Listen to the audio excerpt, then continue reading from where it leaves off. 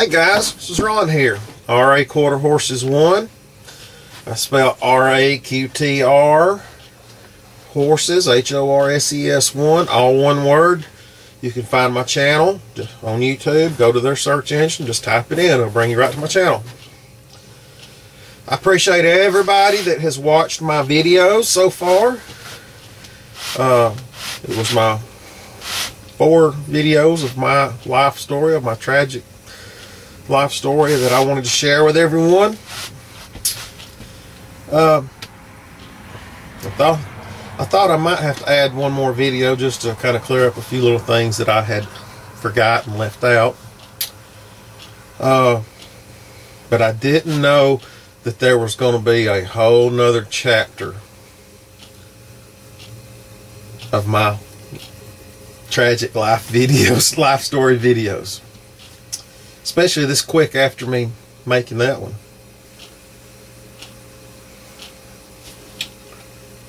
I made those videos because I wanted to tell everybody how I felt and what I had been through.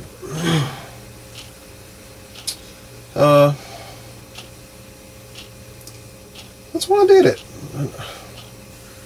No other real reason.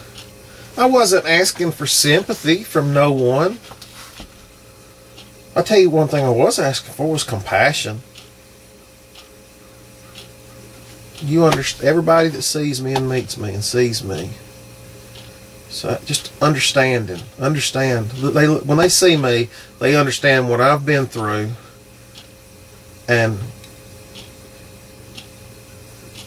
maybe they understand or can accept my views and beliefs because of that.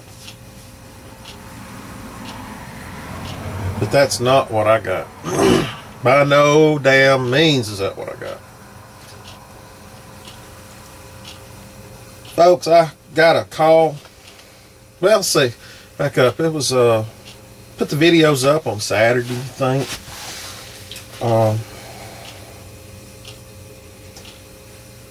I was supposed to go back to work on Wednesday of that next week. On Tuesday, I get a call from my police chief. Hey Ron, give me a call. I'll try to give him a call. I can't get a hold of him. We kind of play phone tag. So I've got to take my stepdaughter to her little job she's got. And so while I'm in town, I'm just going to run by City Hall and see if I can find the chief. Well, he's not there, but we holler at him. Hey, just tell Ron, stay right there. I'll be there in a minute. So I just go to dispatch and shoot the crap, killing time. Just waiting. The mayor comes in there, says, Ron, chief wants to see you up here at, he says his name, but it's the city attorney's office.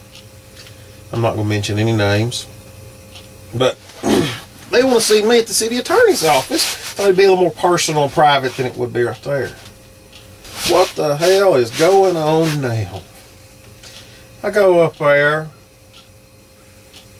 meet with police chief, city attorney, and the mayor.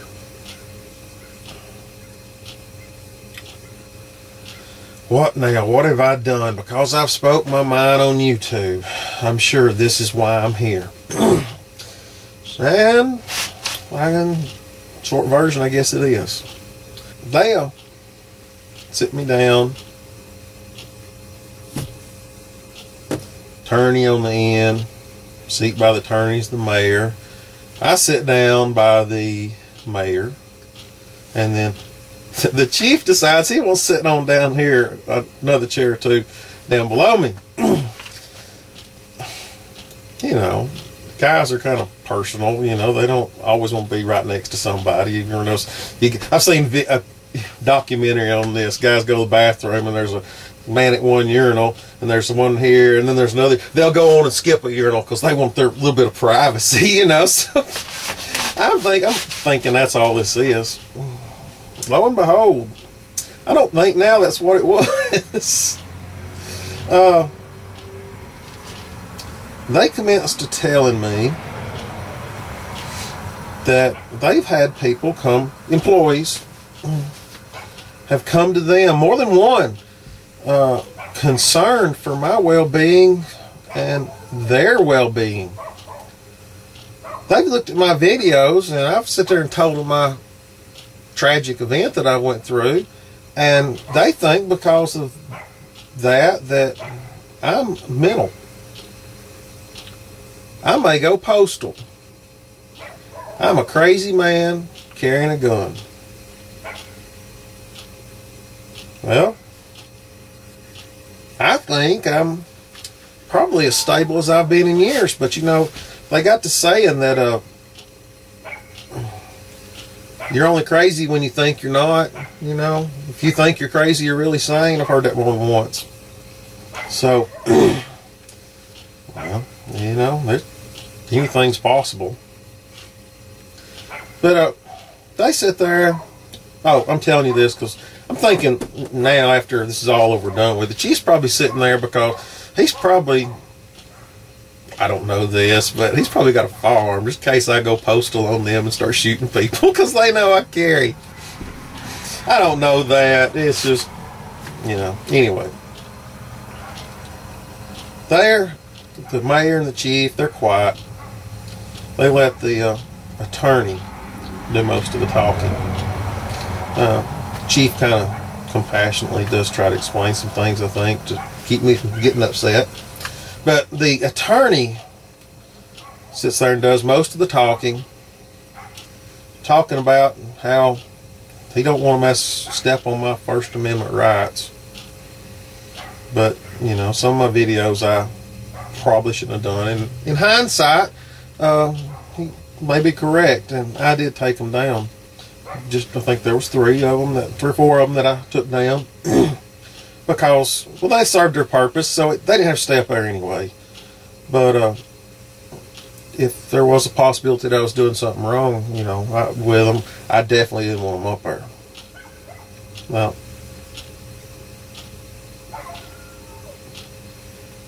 it's my life story videos that cause all the disruption. Again, I tell my story, and I tragically go through. I tell all these events that I went through tragically.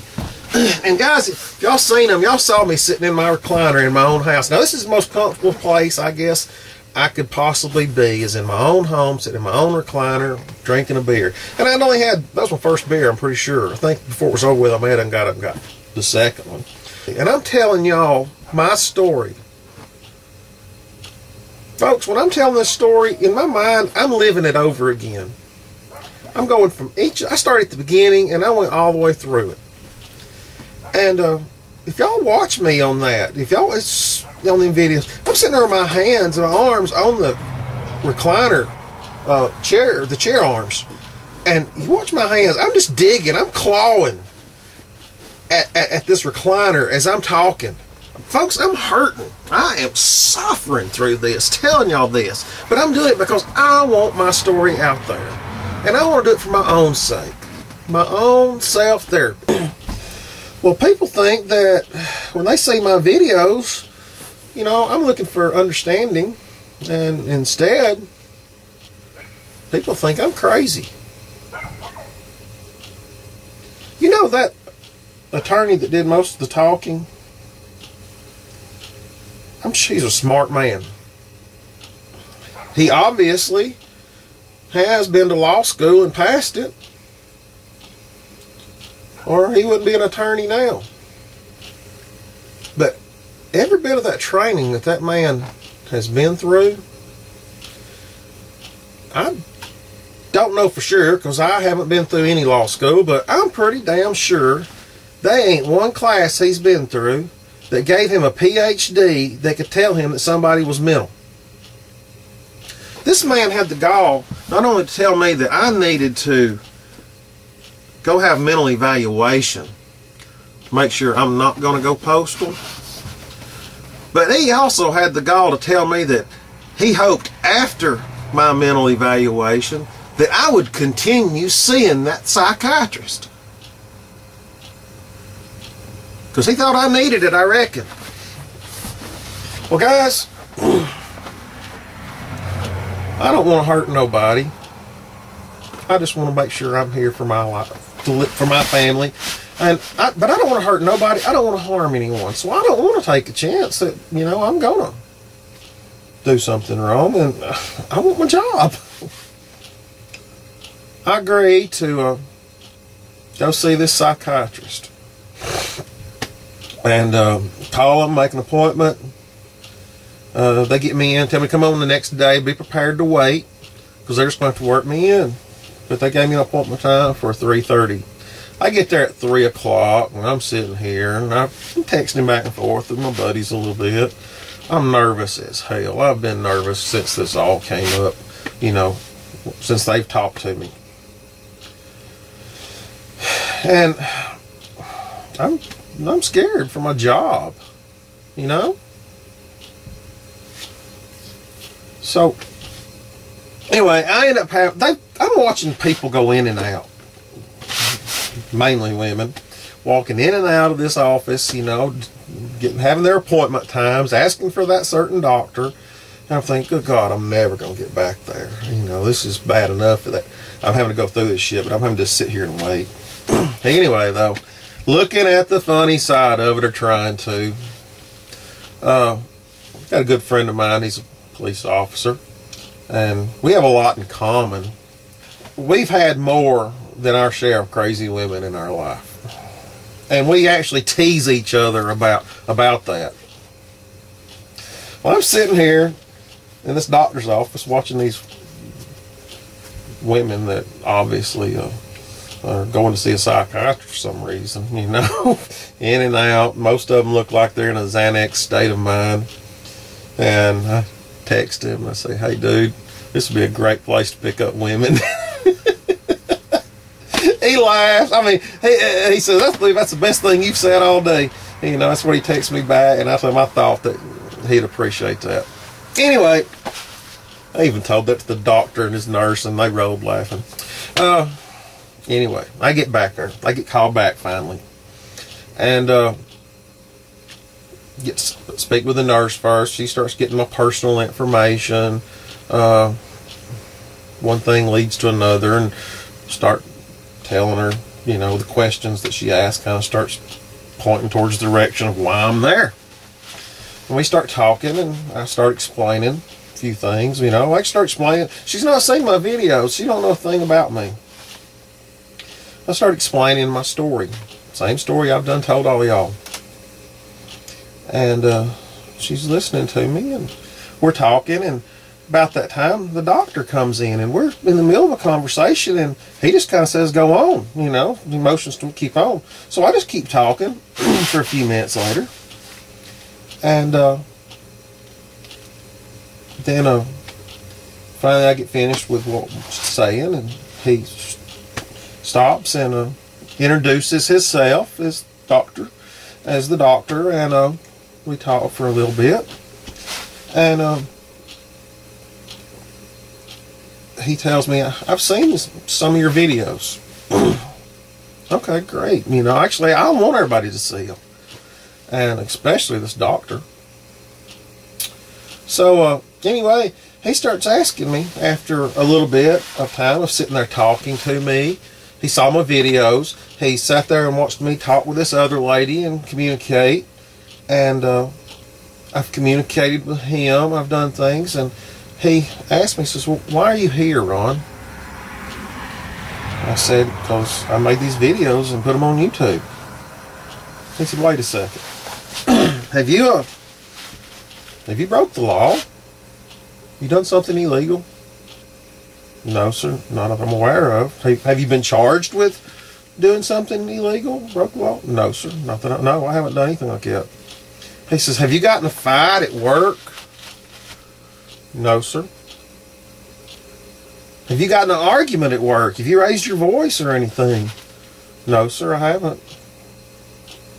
He says, have you got mad or anything and yanked something off the wall? No, sir, I haven't done anything. He says, you mean you've just made videos and put them on YouTube? I said, yes, sir. He says, why are you here? That's what I wanted to know, but, you know, that's what he asked me. Then why are you here? You haven't done anything to give anybody a reason to think there's something wrong with you except for make videos and put them on YouTube. And they're just telling you your life story. The truth. The story of your life. The tragic part. He says, your video, I've seen it. It'll make a great Lifetime movie. He says, but, and it was tragic. You have lived through some tragic things. But I see no reason that that it has disturbed you in a way that, has made you mental. You seem like a perfectly normal person. Yeah, granted, you've been through some rough times, but lots of people go through rough times.